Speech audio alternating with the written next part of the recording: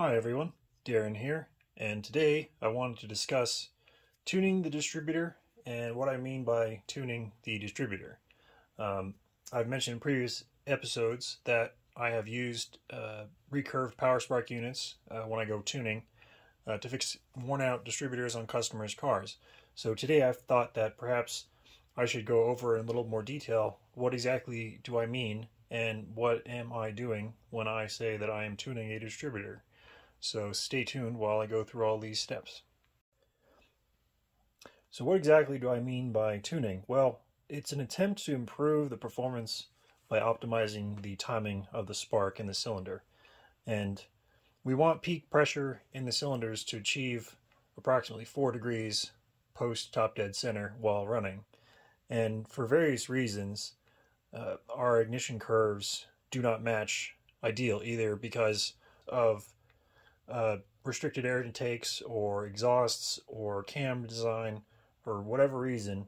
Every engine needs their own special curve to run at their peak performance. Now, a standard generic kind of curve will work, and in fact you can run any engine on practically any curve, but the problem is that at some point there is a peak volumetric efficiency that will be achieved, and at that point, if the timing is too far advanced or too early, then what will happen is you'll end up with detonation or knock. So yes, you can make it run on any curve, but if you want it to run well, these are some of the details that you need to pay attention to when doing a tuning.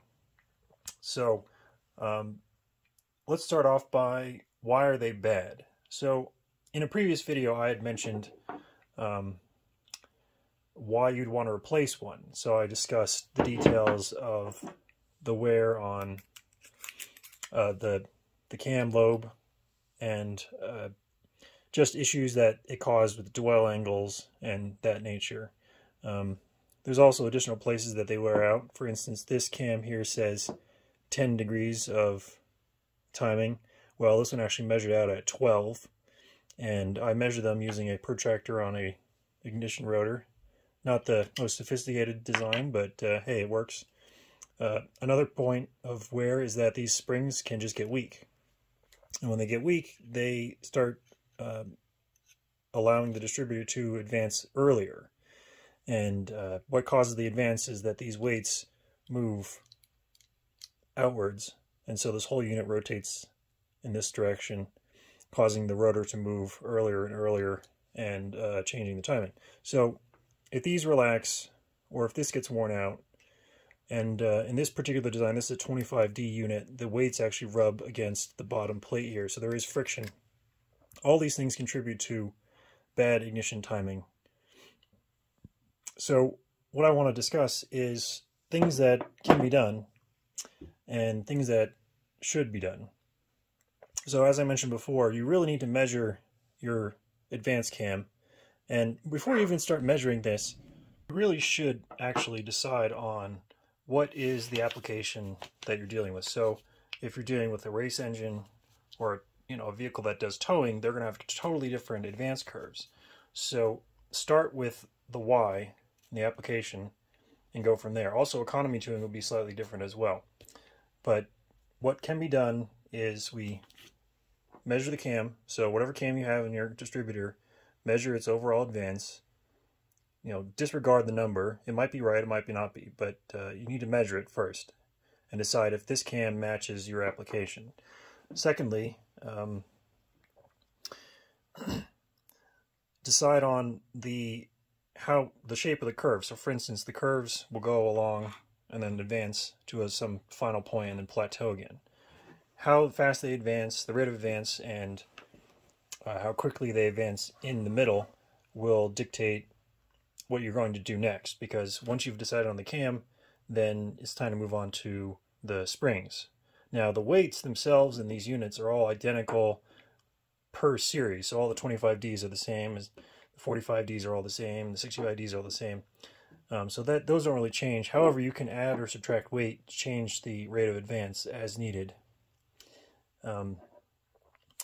What I have here is a set of springs. So the ones on the left here are from the Power Spark distributor, which I use often, but I find that the springs are incorrect for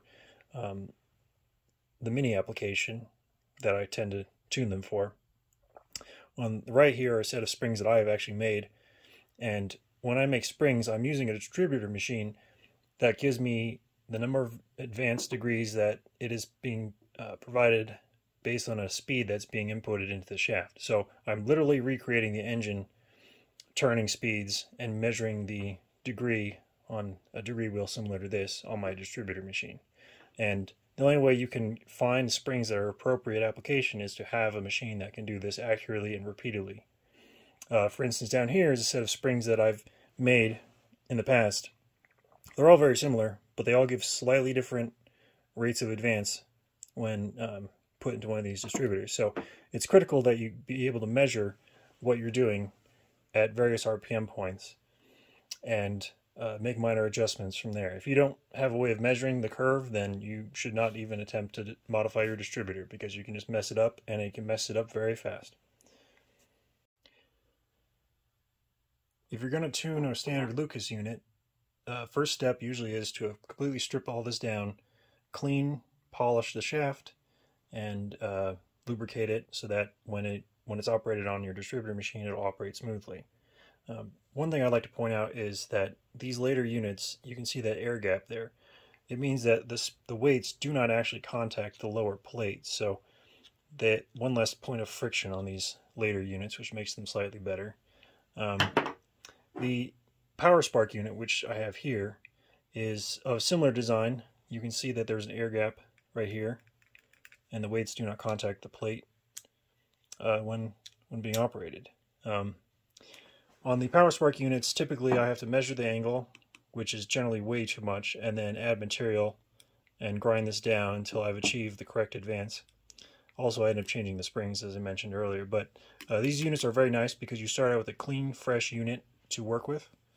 And they also have modules that allow you to run high power ignition, which is excellent for fixing minis or any other car that has to pass emissions. The higher the power, the more efficient the burn can be, and so therefore it can be lower in the mixture scale. And when I say lower, I mean you're running, say, 14.7 to 1 or lambda 1 on the emissions scale. Check out the other video I made of the pickup truck running at lambda 1, and you'll understand what I'm getting at.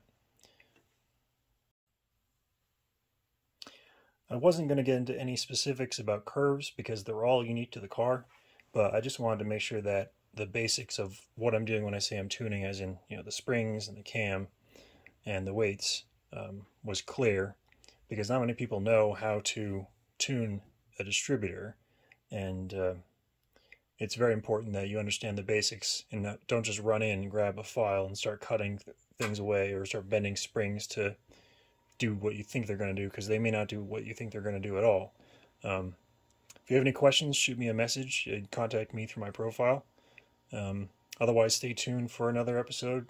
Later on, I'm sure there'll be more ignition distributor talk, because it's such an important topic when it comes to these classic cars and keeping them on the road. So thanks for watching, and I'll see you guys later.